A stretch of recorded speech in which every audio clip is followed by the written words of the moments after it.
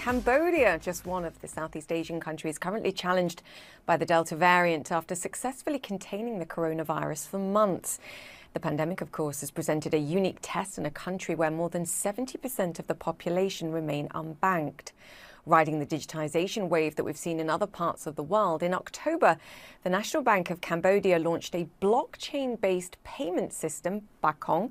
And just this week, the bank has struck a partnership with Malaysia's Maybank to facilitate payments between the two nations. Serey is Assistant Governor and Director General of the Central Bank at the National Bank of Cambodia, and she joins us now from the capital, Phnom Penh. Serey, fantastic to have you on the show. Fantastic to talk to you about this. Just talk to me about what you were hoping to achieve with this launch. Well, first of all, thank you, Julia, for having me.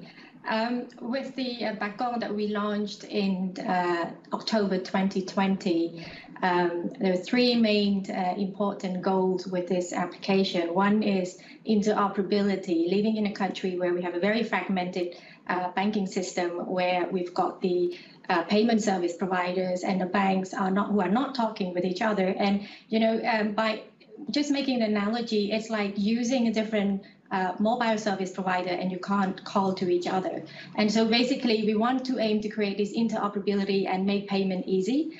Second is also for financial inclusion. We have, as you mentioned, about 30% of our population not having a bank account. And in fact, to open a bank account, it's a bit complicated for people in the rural area because of the KYC requirement is more demanding. And so opening a wallet account, because we implement a tier KYC, it's much easier for them to open. And the third is also to encourage the use of local currency. And now this is an important point to emphasize, because Bakong in itself would not be able to encourage the local currency or take away the US dollar from the economy. It is one of the measures that has been implemented by the central bank together with the government. The three important prerequisite is a sound macro fundamental, which is one is a stable exchange rate, a stable inflation rate, and third is a positive economic outlook and create the confidence in the local currency. So definitely Bakong will make the use of local currency easier for the people. Oh, there's so much in there. I'm furiously trying to think about where I go first. So to your point, and we mentioned it, a huge proportion of the country, around 3/4, unbanked, but you do have high mobile penetration, so people can just access this.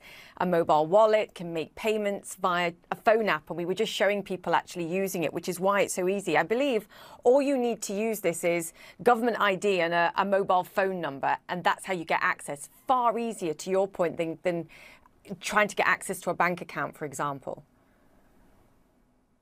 Yes, exactly. And in fact, during the COVID social distancing measure, and thanks God, we've been working on this project way before. And then when this pandemic hit, it's silver lining of the whole situation is that the digital adoption the pace of it is much faster. So we have simplified the KYC measure. So for now, if you just have a phone number, you can register a wallet and transact within a very small amount, I think about $500 US. And if you want to add the value of your transactions on a daily basis, then you have to take a photo of your ID. And then if you want to increase it further, you have to actually be present at a bank branch. But at the moment, because it's targeting retail, just having a phone number on ID and take a selfie of yourself will be enough to allow you to make transaction contactless.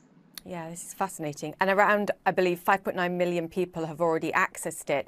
One of the other things that I think is quite fascinating about this, because you mentioned, this is about trying to encourage trust, confidence in the domestic currency, when, again, the vast proportion of financial transactions are paid with the US dollar. So it's about just rebuilding or building up the strength of the currency of the nation too, but it's remittance flows. I read that around 1.2 million people sent $2.8 billion home from regional nations around it back in 2019. So if you can facilitate payments from countries like Malaysia, for example, and I use that one specifically for people to send remittances back to Cambodia with more efficiently, with lower cost, then this is vital as well. And I believe you literally in the last 24 hours agreed a deal on that with Malaysia. What can you tell us? Well, I mean, the basic idea of allowing this cross-border come from a very personal experience where my youngest son was adopted from a woman who was raped, and she was a migrant worker, and she sent money home, and the money was misused to a father who was alcoholic, beat the mother, and a brother who was a drug addict. And so the idea with this cross-border, in my mind, I was thinking about other migrant workers, particularly women who work in Malaysia, mostly as domestic workers. And how can we help them send money easily home?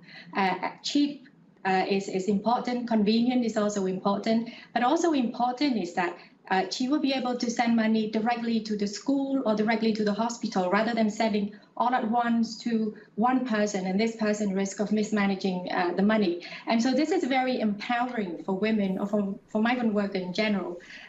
So we're very pleased with this launch with Malaysia, and we hope to start seeing transaction flowing in. And already we were informed by our embassy in Malaysia that they're bombarded with questions on how it is done. You know, hearing your personal story, this is so important because financial inclusion means so many different things and empowers so many people in different ways, which I think is very important.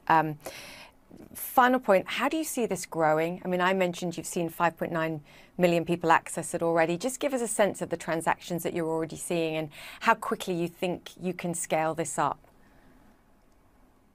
So in terms of digital payment alone within this pandemic, from the end of 2019 to end of 2020, we've seen an increase of 350% in terms of volume.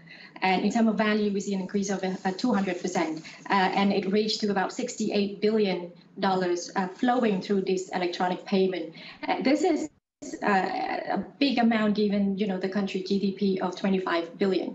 In terms of Bakong itself, the transactions start growing. At the moment, we have about 1.5 million transactions in the Bakong ecosystem with a value of about 500 million US dollars. So it is growing quite rapidly, given that, last quarter, we only had about 100,000 of wallet users, and as of Q2, which is 3 months ago, within 3 months, we see a double number, and now we reach about 200,000 users. So we hope for it to increase further. And most importantly, we also hope that we could cooperate with other countries as well to promote this cross-border transaction for our tourists and migrant workers. This is pioneering innovation. Come back soon, because there's a whole nother conversation about diversification in the US dollar. And I know you and I have talked offline about this, and I know you have fascinating thoughts. So we shall reconvene on this conversation. Thank you for joining us today, Serey Chea, there from the National Bank of Cambodia. Thank you.